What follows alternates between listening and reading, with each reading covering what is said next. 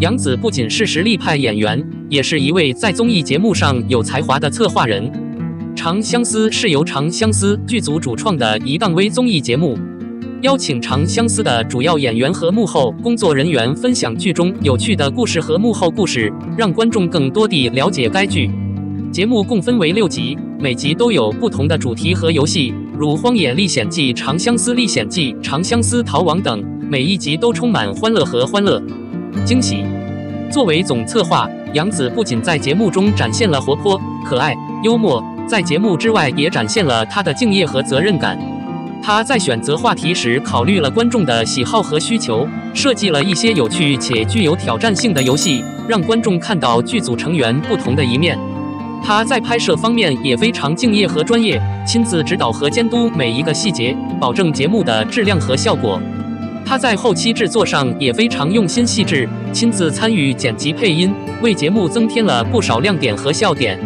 你见过杨紫在综艺节目中的才华吗？如果你还没有看过《长相思》，那么你一定要赶紧去看一下。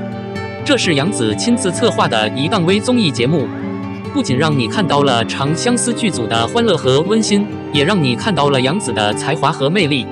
您可以在腾讯视频上观看节目，在知乎上参与相关话题的讨论，或者在哔哩哔哩上观看粉丝制作的相关视频。不管怎样，希望大家喜欢这个节目，也希望大家能够支持杨紫和长相思。长相思虐戏大，为何重头戏烂尾？一个好的剧本改编，必须牢牢抓住原作的精髓。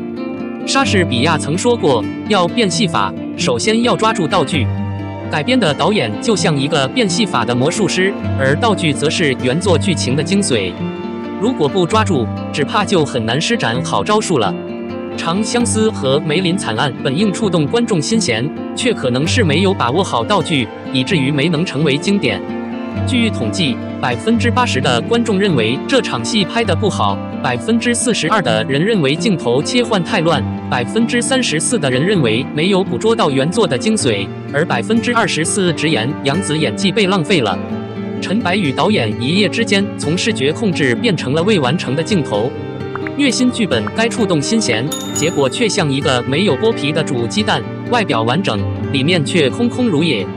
我们不妨分析一下3大遗憾，找出没有抓住的道具。小姚命悬一线的惨死，本应通过镜头的语言渲染出绝望、痛苦和无助。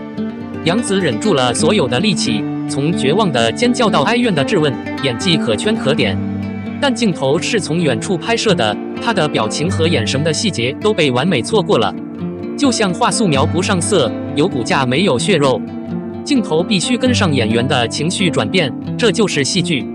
资深编剧王朔曾经说过，想想那个特写镜头，杨紫痛苦地抬起头，咆哮着，多么痛苦和绝望啊！这是一个经典的场景，但镜头却全程观看，让人无法理解小姚的痛苦。演技再好也没用，如果相机不配合，你只能白干。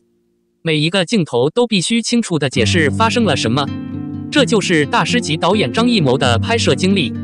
剧中逍遥被害的整个过程，观众很难拼凑出来。凶手到底布下了怎样的险恶阵法？小瑶怎么就上当了呢？涂山璟为何放火？各种疑惑都没有得到解释，让观众一头雾水。在科幻大片《盗梦空间》的多层梦境中，每个关卡都有明确的提示，让观众不会迷失方向。这符合每一个镜头都交代清楚的规律。反观《长相思》，叙事线索模糊，难怪大量观众吐槽看不懂。导演没能牢牢抓住道具的本质，才导致了这样的失败。涂山璟情死前的告白台词与爱情格格不入了平常的性格。他明明可以为了逍遥放弃一切，但最终却说出了我不忍心成为涂山璟的身份，这令人惊讶。观众不禁要问，你演的是哪部剧？台词应该帮助演员更好地诠释角色。资深编剧左左曾经这样分析过，但这句台词明显割裂了涂山璟的人物设计，造成了观众的隔阂。只要牢牢抓住人物性格这个支柱，这样的悲剧就可以避免。导演就像魔术师，原著的本质就是他的道具。长相思没有把握住大虐剧中的道具，自然很难变出精彩的花样。希望导演能够吸取教训，在后期制作中紧紧抓住原作的精髓，避免再犯错误，为观众变出难忘的经典招数，点燃银幕。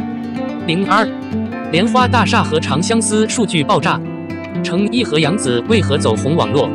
真没想到，暑期档最火的电视剧竟然是杨紫的《长相思》和成毅主演的《莲花楼》，数据不用深究，直接爆炸了。那么，作为主演，成毅和杨紫的成功之处在哪里呢？成毅第一，成毅的莲花塔这一次彻底爆炸了。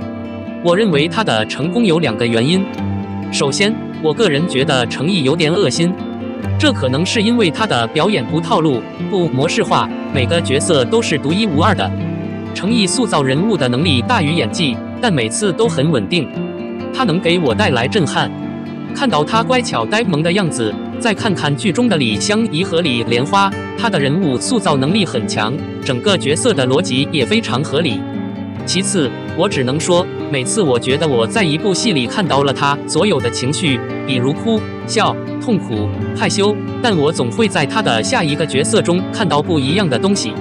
表演，就像我一开始喜欢司凤一样，看完 LL 之后，我就很想看他的其他剧，也想找与司凤的替代品，但是我没有，因为角色不一样，所以我就没有再演过其他的角色。我在网上看到了司凤的影子，但我看到了更多精彩的人物。再说说杨紫，只要是杨紫的剧，我就有追的欲望，不惜买会员的那种。从她在《欢乐颂天堂香蜜亲爱的》中的表演爱、沉香，加上上次的《长相思》真的很好。她不仅受到观众的欢迎，更重要的是她有很好的演技和很强的同理心。虽然成毅和杨紫一起演过《沉香如缎》，但我觉得《沉香如缎》是最不代表杨紫演技的一部剧，剧本的逻辑不够严谨，无论演员如何行动，没有意义。一生中被骂最多的时候，我感觉超自然，完全没有演戏的痕迹。亲爱的，更何况在看剧之前，我一直觉得童年的2次元形象无论怎么演都是假的，但是没想到杨紫演起来了，而且人物性格也和之前完全不一样。她自己的，不知道她为什么对人物有超强的理解力。她的演技非常好，我看过她的几次采访，对人物很有了解，也很关心自己的戏。然而近年来，仙侠之类的角色却受到了一定的限制，甚至可能会造成视觉疲劳。她应该尝试去拓展自己的演技，比如成熟女性、成功女性等等，来提高自己的演技。毕竟现在有演技的女演员不多了，美丽也不会长久，演技才是王道。